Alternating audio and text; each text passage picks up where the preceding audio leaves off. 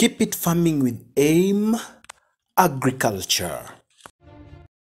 Hello, good morning everyone in Uganda. Welcome to RDI, Mbarara Dairy Investments. I'm glad to welcome you here. I welcome my brother from AIM. My name is Doctor Wilber.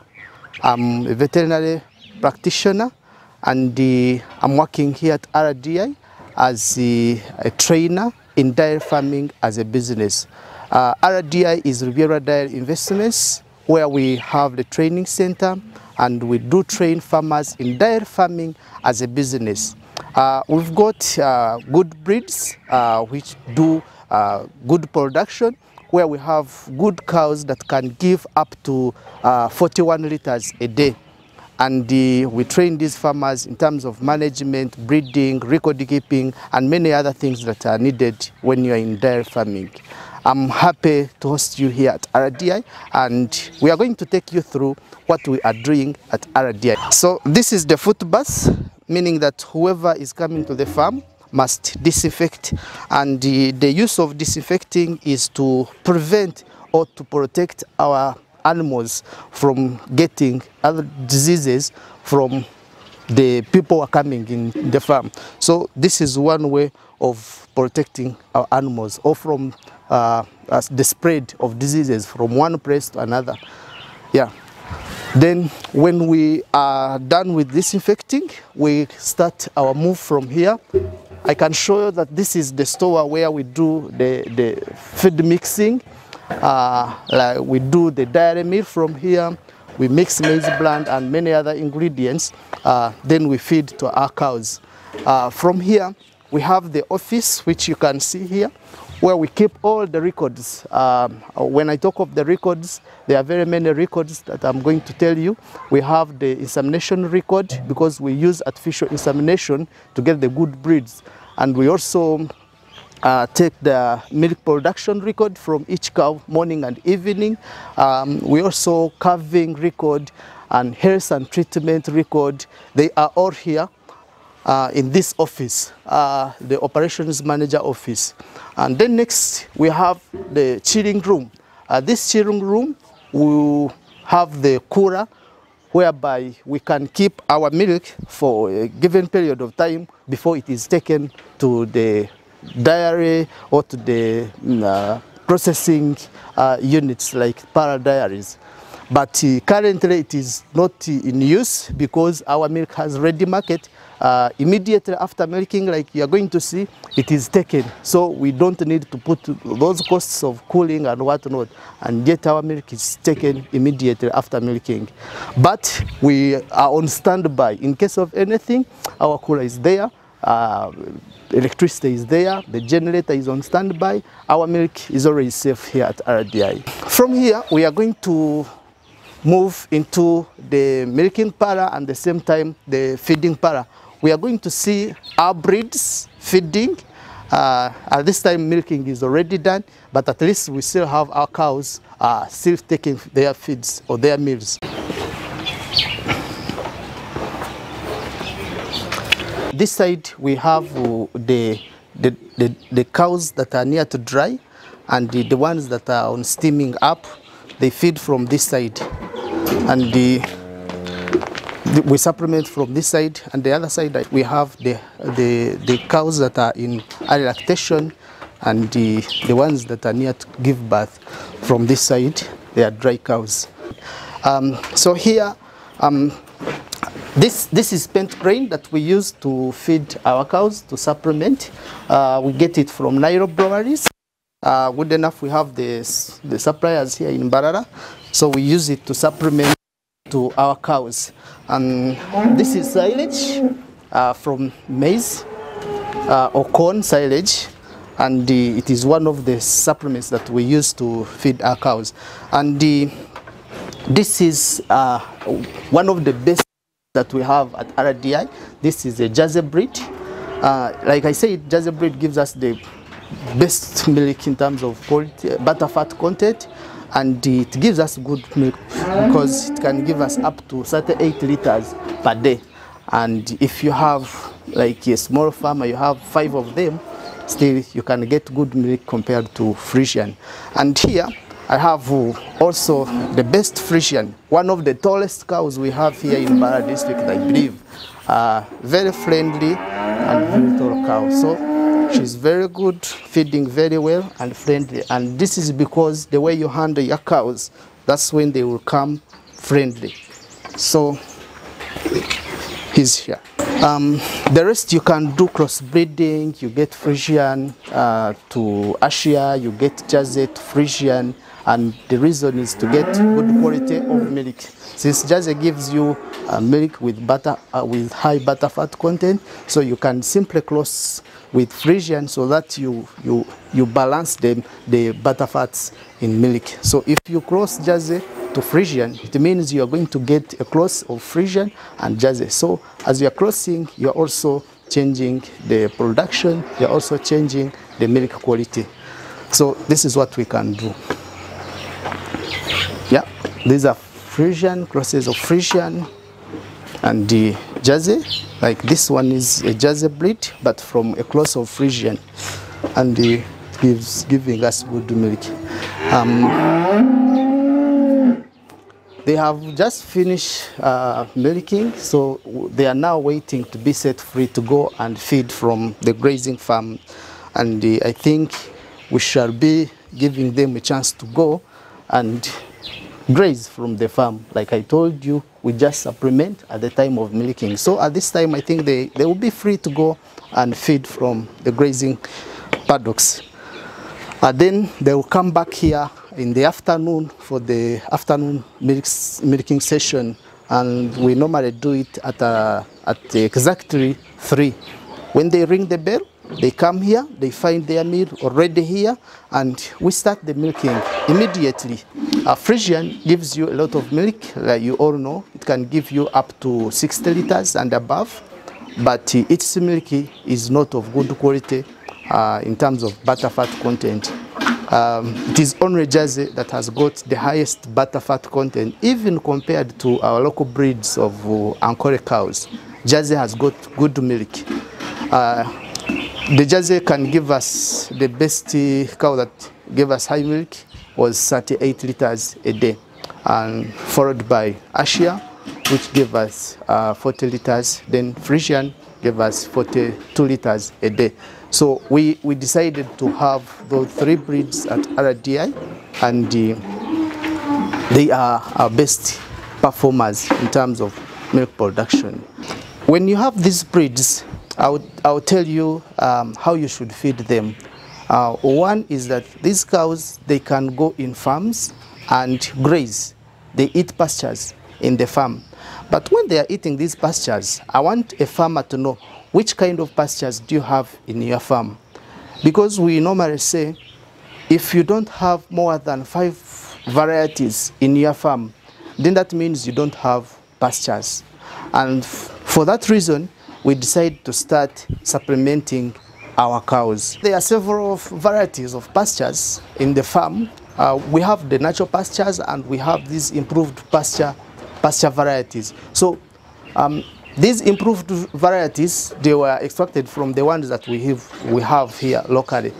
For example, we have the Nandisatelia anceps, we have the Consigno, we have the Hyperarian rufa, we have very many varieties. We have the Chikuyu grass here, and many other varieties. And these varieties, they have got different nutrient factors, and these are the required by the cows. For example, you can get high protein from Nandisatelia anceps. You can get carbohydrates from Hyperarian rufa. You can get also protein from the Chikuyu grass. We also have Consigno, which is also very important. So all these varieties, they give different nutrients for the cows. And not only pastures, but also legumes.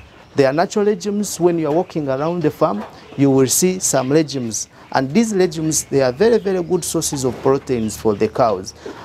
You know, like in human beings, when we are eating, we have food and sauce.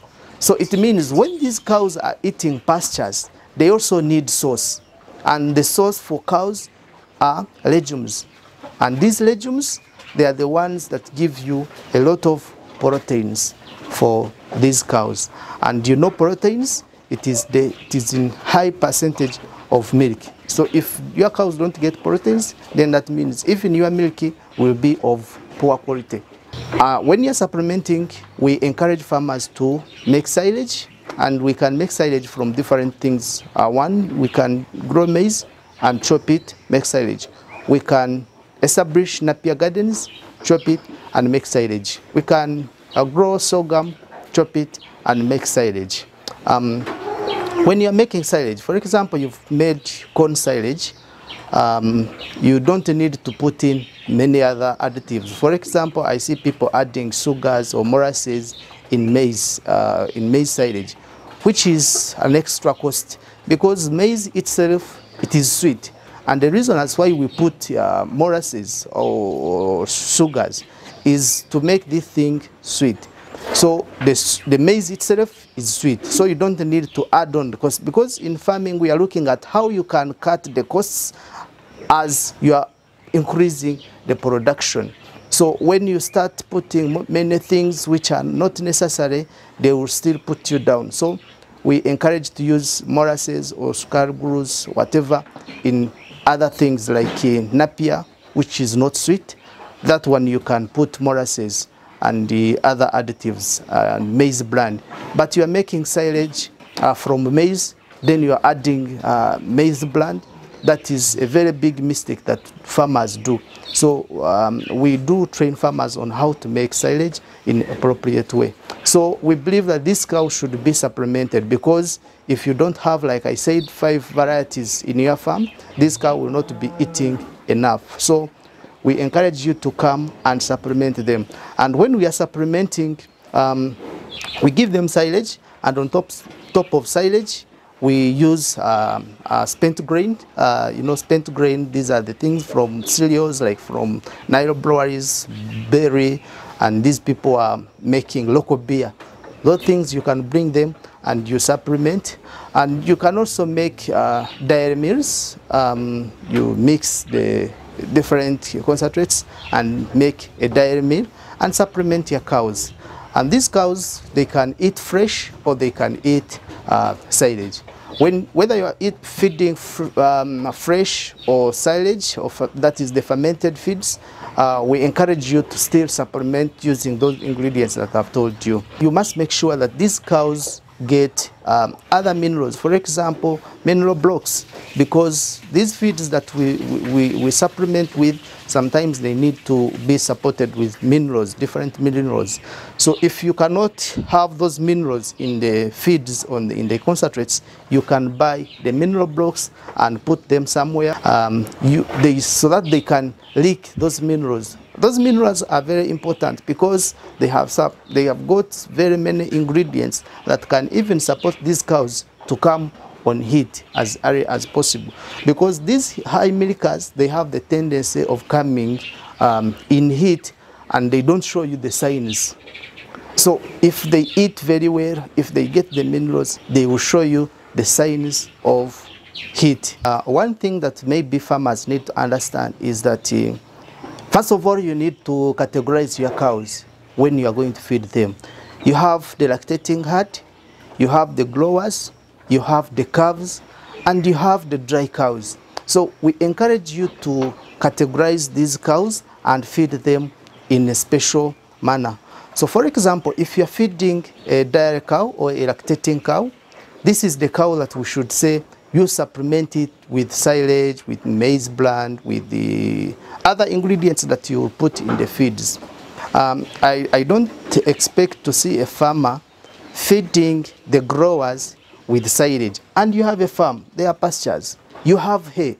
So you can feed the young growers or the calves with dry hay, and the pellets, if you can buy the pellets and other things. Then the silage and these dairy meals, you feed them to the lactating cows. Then we have another category of the dry cows. If a cow is drying, that means the cow is stopping milking. you need now to reduce on the amount of feeds you've been giving to this cow, because the moment you keep giving the feeds that you give to this cow, which have given birth today or yesterday or last week, it means this cow will still continue giving you milk. And remember, this cow is supposed to be dried at 7 months of pregnant. So you should reduce on the amount of feeds that you give. And if at all, you can completely stop supplementing this cow until it is coming back for steaming up. Then you continue giving the supplements. But when you are drying it, we encourage farmers to stop feeding with these supplements. And you take this cow in a special paddock for proper management. And then we have the heifers. Heifers, these are the ones which are almost getting ready to be serviced to calve, or the ones which are pregnant but never calve down. So we prepare them in a manner that we bring them near for proper steaming up. Because you see, it lives here when it is very young, when it is growing. And by the time it comes back here, it is already pregnant and not used to people. So we bring it near to people. We start introducing these supplements. We show them where it is supposed to be. That's why you find that when they ring the bell, like at the time of milking, each cow knows where to enter because you did it at steaming up. So when we are supplementing with this with supplements, each lactating cow, here we do in measurements, we give 12 kilograms of silage in a separate trough. On top of 12 kilograms of silage, we add 1 spade of maize bland, of spent grain from Nile breweries. But if you have a dairy mill, you give 2 kilograms per feeding. And when do you feed? For us here, we have, like I said, we let these cows go to the farm, feed.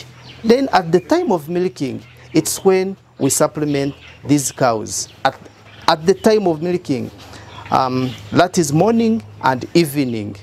And like I said, we are trying to cut the costs other than a farmer keeping a cow indoors, and every time you are giving feeds, If you have enough farmland, you can let them go and feed on the fresh pasture. They come and you supplement at the time of milking. That's how we are doing it. I said 12 kilograms of silage, then 2 kilograms of dairy meal or spent grain. That's how we feed our lactating cows. Then this side where we have the cows that are on steaming up, and the cows that are near to dry or stop milking, we just give them little feeds because we are introducing these new feeds to them, and these ones which are going to dry, we are now reducing on the amount of feeds that we be giving to these cows. So that's why you see it is open. They just eat in out. But when we go to the other side where we have the high milkers, that means we have these ones which are in early lactation. Those ones, they need to eat enough and they have to eat separately. So you will find they eat in cubics, like you bring plates for everyone. You don't share from one plate. So they are fed on a special manner. We can let them go.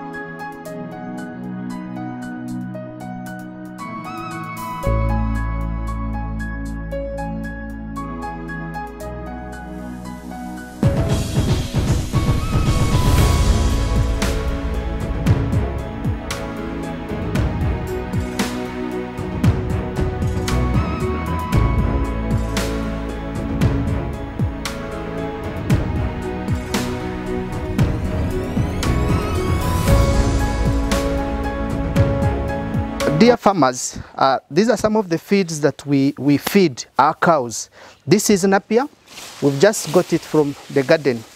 And what I want to tell you is that when you bring such feeds from the garden, don't just start chopping immediately. I want to show you this. This is a stone, and this is something that it is rotten material. So if you chop these things from the garden, you bring them here, sort them. Now, for example, I've just picked this stone. Just started taking it to the machine. This stone was going to cause a problem with your machine, and that is going to be a cost to repair the machine. So we advise farmers to always sort before they start running the machine.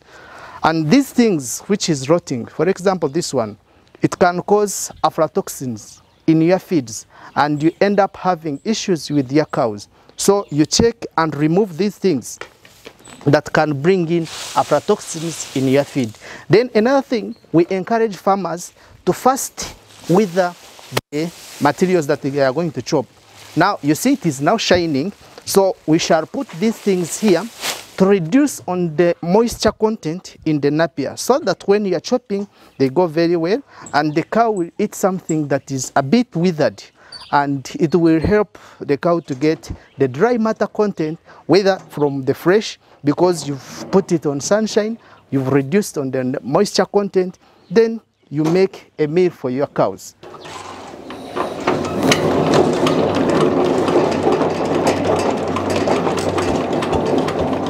Pepe, let me help you. Glove your kosa.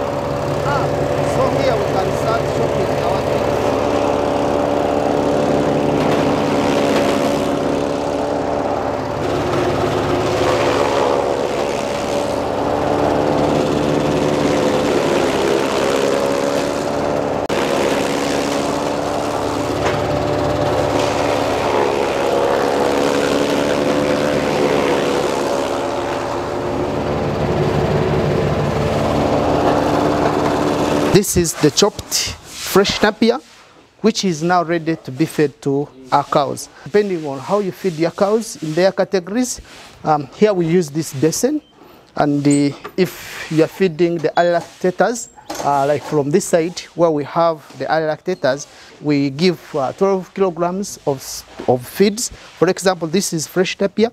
I'm going to use my container, which is a basin.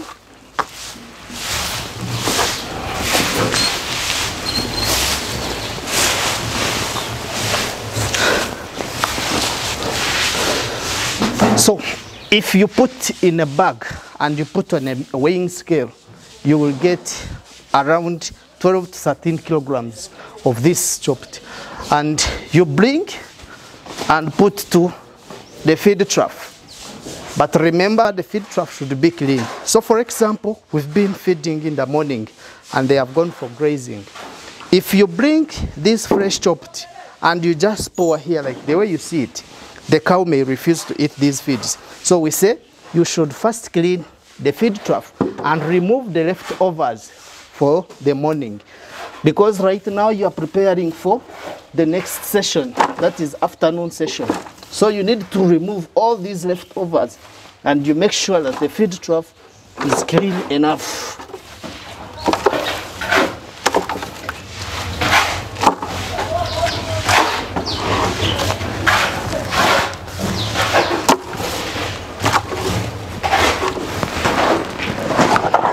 Okay, so now I'll put this fresh chopped,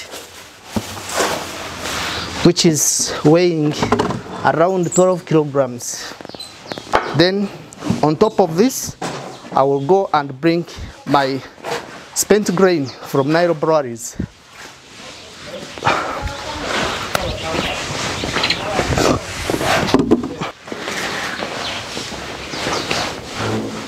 Each cow, I put one spade weighing around 3 to 5 kilograms. Remember, this is one cow, and I do it morning and evening at the time of milking. So I don't mix them, I just sprinkle them just like this. Some of the things we just do them to save time and to reduce on the labor. So now this is my meal for the afternoon session. So it is prepared in this way. In the afternoon, the cow will come and find the meal ready here. At the time of milking, it's when we give this meal. After milking, we let cows go and feed from the farms. So here, these are the feeds that we have. This is the fresh napier we've just chopped. I want to show you one of the reasons why we need to wither the fresh napier. Like, you cut and first put it on sunshine for like 2 to 3 hours. When you chop it and it is very fresh, I'm going to squeeze it. You see this water? It is now coming out from the chopped one. It means it has got high levels of water and moisture content in it. So when the cow takes this, it is like taking a lot of water from the feeds. And how can we reduce on this water from the fresh napier? We need to first put it on sunshine and we wither it. Alternatively, that's why you see us adding either maize bran or the spent grain from Nile breweries, because those things, they help us to extract the water from the fresh napier. So this is the fresh napier, and if you don't have the fresh napier, or if you want to make silage, still you will go through the process of chopping, and this is the silage that we are talking about. As you can see, this is silage from corn or from maize, so it is ready to be fed. It was also fresh like this, but because of the process that it has gone through, of the fermentation, and that's why it is appearing like this. So this one, it is far better than the fresh napier because it has got some dry matter content in it, though at low levels. So when you're going to feed this, still you use a basin which weighs up to 12 to 13 kilograms. You put on the basin.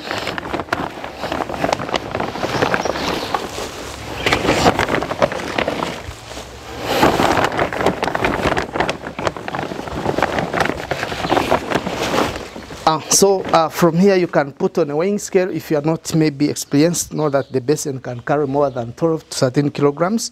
You put in a sack and put on a weighing scale. Then you do the same and bring it here in the feed trough. And on top of silage, still you do the same as you're doing the fresh napier. You also add, if you have the spent grain, you put here. You may not need to put maize bran because maize bran is already in the corn, which we chopped at the right stage. So you may not need to add the maize bran or whatnot. We are looking at reducing the costs at the farm. So this is how we feed our lactating cows at RDI.